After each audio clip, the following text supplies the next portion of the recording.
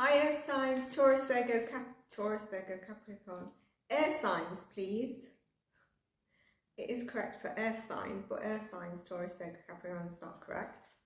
It's been a long reading, and I've done a couple of readings before. I'm also going to do your how the astrology of the 23rd, probably 22nd, the energies I feel have already picked up until like the 27th, 30th of March, end of March, based on your rising sign.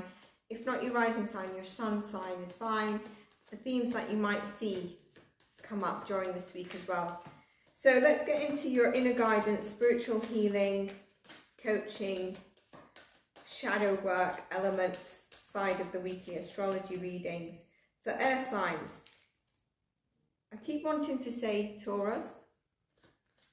It's going to be interesting to see if you've got a lot of earth around you. Some of you have been out in nature trying to ground yourself.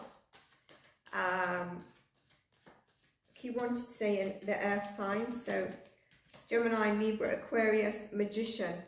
Whoa, some of you have been out in nature. You've been trying to manifest.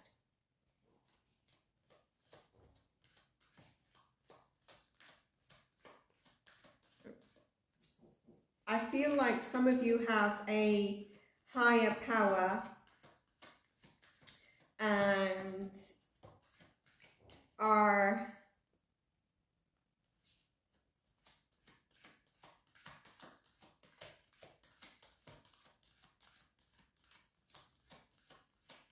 some of you feeling something's not right. Let's get some more cards. I feel with this is the disconnection, because I'm getting disconnected. There's some crown chakra, there's definitely some crown chakra activations. I felt it in the earth signs. 10 of Cups. 2 of Wands. With this, what I'm really feeling is that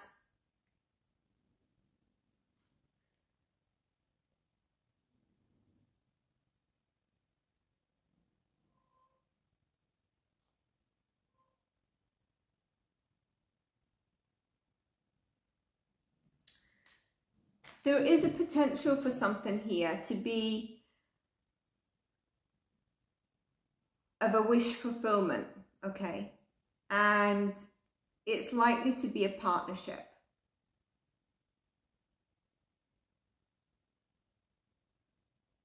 Now, some of you might be working on manifesting this, or someone is trying to manifest you through this. Empress. Some of you could be trying to get pregnant.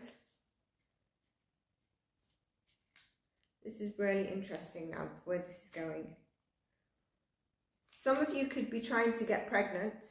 Okay, you could be married, you could have a partner, you could be trying to get pregnant and start your family. That's coming through for you. I also feel with this, there's a bit of planting the seed for an incubation for that then to grow.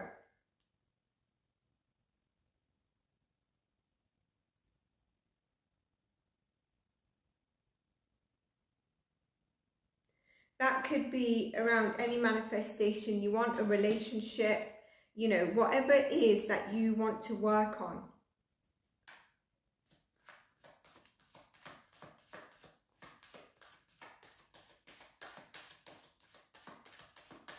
Very good. There's very good energy here. 2 of Cups. Some of you are looking to manifest a partnership, a love, possibly a reunion. I don't know why I'm getting a reunion with that. Knight of Wands. And it is coming in. There's something about this Magician that I'm not understanding for some reason, that I feel like I've not expressed. I've not felt the release of.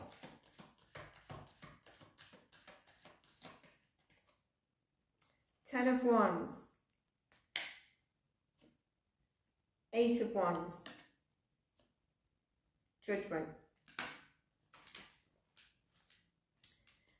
You are making a better judgment in terms of what has been weighing you down recently, which could be what you've been working on. And I feel this is strongly to do with, it could be about starting a family, but something's been weighing you down. I think it's to do with partnerships. And you're letting that go and having a better judgment that by not burning yourself out and working on something and have a better judgment call, possibly tapping into what makes you feel better within your gut, what is making sense within your gut,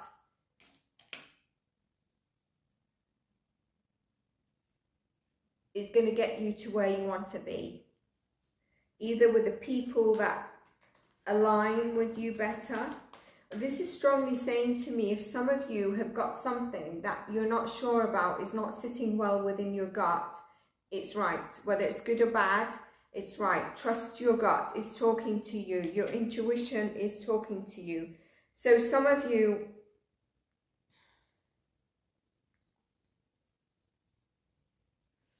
there's an angel here as well. So those of you that are trying to get pregnant, or, you know, plant a seed and manifest the seed of all this abundance that we've got in terms of especially love and partnerships, that is being protected by archangels.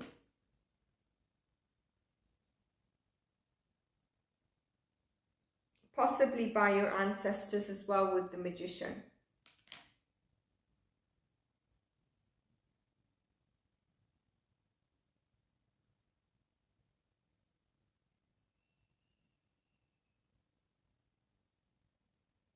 There's definitely an element with these two cards of you releasing what no longer is aligned for you.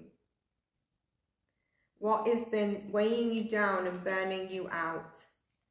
And this combination, once you release that, whether this is a person, people, places, something that's not aligned with you, dragging your energy down, you move into this with better judgment. You've got the Magician here that telling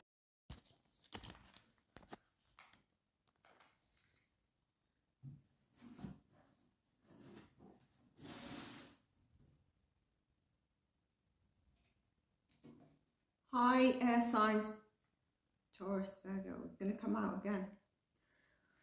You could be dealing with a Taurus, Virgo, Capricorn heavily within your energy at the moment. Maybe that's the energy that's dragging you down. But just to recap where we got up, I said about the Magician is going to be your gut. Trust what your gut is coming through. And once you move into the combination I mentioned, trusting your gut, whatever it's telling you, you've got the Knight of Wands, the Two of Cups, the Ten of Cups, the Empress, the Two of Wands, and the Ace of Wands. You move into better, these are better alignment for you, the new alignment of you. There's people that are not serving you. There's some energy environment that's not serving you. And your gut is not lying to you. Two of Pentacles. You seem to be ebbing in and out of what you know, but you're not trusting your gut. Maybe this confirmation or epiphany will come to you this week that you need to walk away. The change is needed for your best and highest interest. Now, while I pulled out the Eight of Cups, and I just split the deck again, it was the same card I saw. It's going to be healing for you when you move away. And this is also telling me about grounding and alignment in your body, which is maybe what I've been getting every time I've wanted to say air signs, but then mention the earth signs as well. If it's not the earth signs that are heavily within your energy, and also about planting the seed and watching it grow. What is it that you want? But you need to move away. And I also feel the Star card has moved out again. You need to move away from hiding yourself as well. I feel with these two cards, you're hiding yourself by not letting something go that you know is no longer serving you. And it's not in your alignment of your next version of you. The new self of you. what you're planting the seed, what is going to grow. You need to stop juggling this.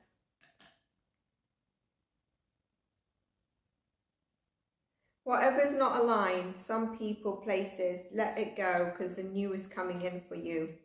High Priestess. With the Magician,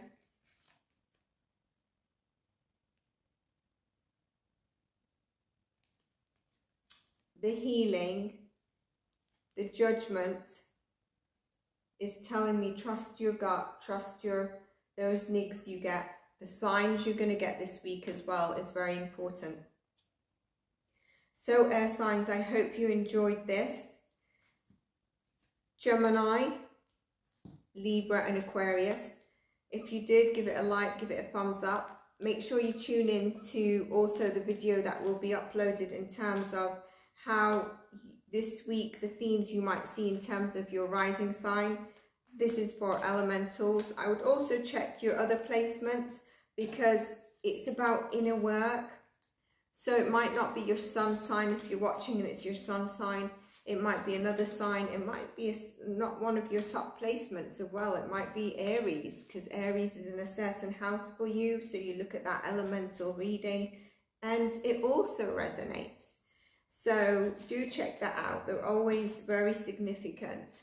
And if you like these weekly astrologies in terms of the weekly heads up, the way I do it, which I try to simplify as well, and also